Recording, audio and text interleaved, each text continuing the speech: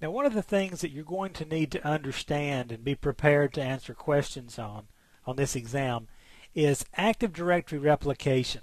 And the idea of Active Directory sharing all this data amongst multiple domain controllers is an interesting one. It adds stability to the network and actually makes it more stable the larger it gets. But the idea of keeping all that data together and keeping it all converged or identical across multiple domain controllers can create some issues. And I want to just kind of go through this animation here. And you'll need to watch this a few times because there's a lot of information here that will actually help you answer these questions. And the more you can understand about this in this version, I think it'll help you answer the questions. Now, we'll do some text-based stuff a little bit later in a different video. But for now, we have got a domain controller in a domain. It has, as a result of being a domain controller, the Active Directory database.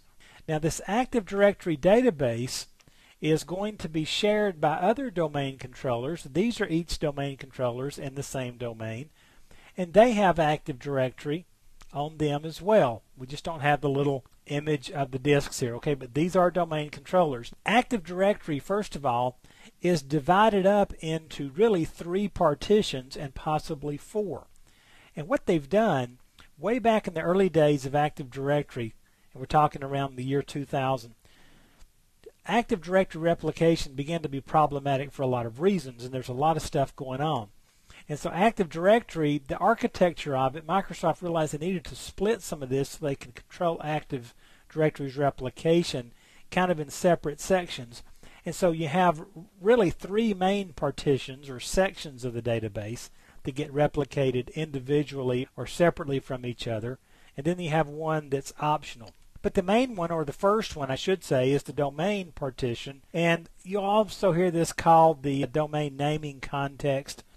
This contains all the objects in a domain, all your users, groups, computers, group policy containers, and so forth. The domain partition is automatically replicated to all the other domain controllers in the domain. The next one is the configuration partition. Now, this has all the objects that represent the logical structure of the forest. It keeps up with the number of domains that is there, also the physical topology, all the sites, subnets, and services. So this is what keeps up with how many domains we've got, who's in them, and so forth. And that information, that partition, gets replicated to all the other servers in the domain. Then we have the schema partition, and this defines the object classes and their attributes for the entire library.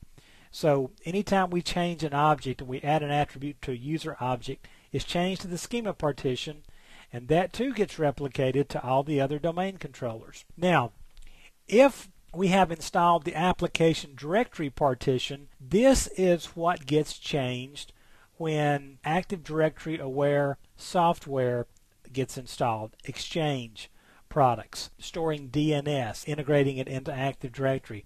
That information gets stored in the Active Directory application directory partition, and that one we can choose where to replicate that. So it doesn't automatically go to all domain controllers, and we can work with that and choose which domain controllers we want to send it to. Now, what if there's another domain in the forest? Well, in that case, the configuration partition and the schema partition also gets replicated to all the other domain controllers in the forest. Because for the configuration, remember, this is everything that keeps up with the topology, all of your domains and sites and so forth.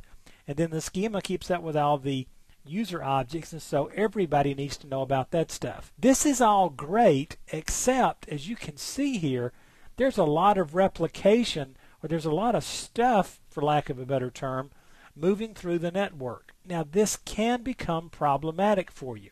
Let's say if there is like a slow link between this server and these servers.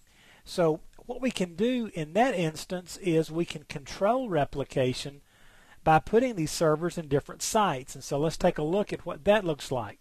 Now we're going to go back and build pretty much the same type situation. We've got an Active Directory domain controller on a server, and we have our 4 partitions just like before. But now we put that server into a site.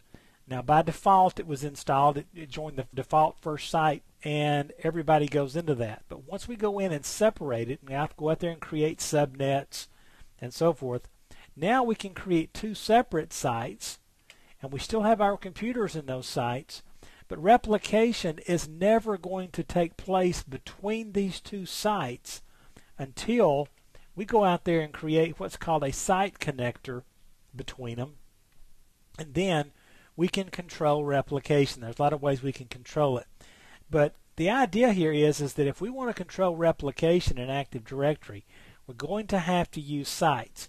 Now again, let me say something about this whole idea of sites and domains. The Microsoft recommendation for the simplest installation of Active Directory is going to be a single domain and a single site. You want to use sites when you're trying to segregate traffic, gather or limit traffic around a certain number of servers or users, or when you have slow links between two parts of your network. And again, keep in mind, sites can traverse domains, all kind of stuff. So you may want to watch this a few times, and if you can get that in your head about how Active Directory replication is taking place, understand these 4 different partitions. Understand that the domain, configuration, and schema get copied to everybody in the same domain. Configuration and schema get copied out to domain controllers even in other domains. Watch this a few times, kind of get this in your brain, and it will help you figure out some things and watch for some confusing situations on the exam.